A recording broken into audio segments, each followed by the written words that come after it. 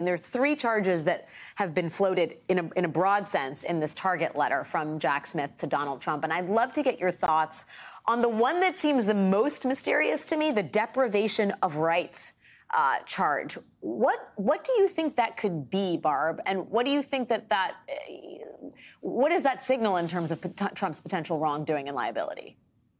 Yeah, I think that's the one that is surprising all of us. You know, the other two have been kicking around for a long time. But this is a charge that has been used historically when people have been deprived of their right to vote. The statute is one that was passed post-Civil War, and it targeted Ku Klux Klan members who were depriving people of their right to vote. So it could be a theory that by trying to subvert the election, Donald Trump and others were subverting the rights of voters to have their votes counted. I think there's some other theories that it might be framing Mike Pence as the victim or members of Congress as the victim. And by sicking the crowd on them, that was an effort to subvert their rights to exercise the duties that they had. But I think a better bet might be that it is framing the voters as the victims here. Is that, I mean, Lisa, that seems both kind of old-timey and novel at the same time. The deprivation of the rights being not a specific person, but just the American public writ large. Is that risky territory for the special counsel in terms of the novelty? Well, you know, Alex, it may be somewhere in between.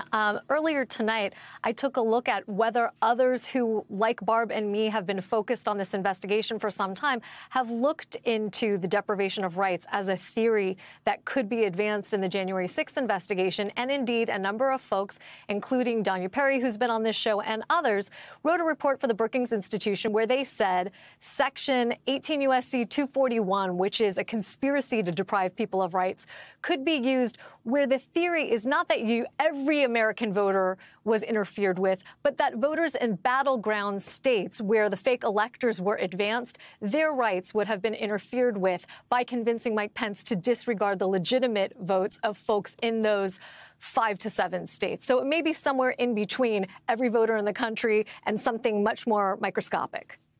Interesting. I mean, the conspiracy to defraud the U.S. seems fairly straightforward in terms of what that portends and what that actually means, Barb. But what about tampering with a witness? We spent some time at the top of the show talking about how tampering with a witness may not actually mean tampering with a witness in this sort of singular, but that it could actually be, it's the umbrella for a potential obstruction of an official proceeding charge. What do you think this might mean, Barb? Yeah, my guess is the target letter identifies the statutes of investigation without describing a whole lot of detail. And so the statute is 18 United States Code, Section 1512. And as you mentioned, there's an awful lot of stuff that is packed into that statute. And the title of it is tampering with a witness. So it could be that maybe Donald Trump or others suggested to a witness that they not tell the truth or something like that. But it strikes me as far more likely that it is instead 1512C, which is that obstruction of an official proceeding. And so and it can be a conspiracy to obstruct an official proceeding. So an agreement to do something to disrupt that joint session of Congress on January 6th, which has been used again and again against many of the January 6th defendants, seems to me a much more likely strategy here. But of course, we'll have to see the indictment. And my guess is there will be things in that indictment that are not yet publicly known, which makes me very eager to read it. Yeah, well, you, me, and everyone else in America, I think, Lisa, inciting an insurrection, which was cited in the January 6th final report, which was talked about in the model prosecution memo that we talked a lot about on the show earlier in this week or last week, who can know what day it is. That is not in there. And I think a lot of Americans who are incensed about what they saw unfold on January 6th are hoping to see a strong charge like the word insurrection in this charging document. What is your assessment of the fact that that is not apparently in the target letter that Jack Smith sent to Donald Trump? Well, Alex, earlier you were talking about novel charges. Insurrection probably qualifies as a novel charge, not one that's used all that often.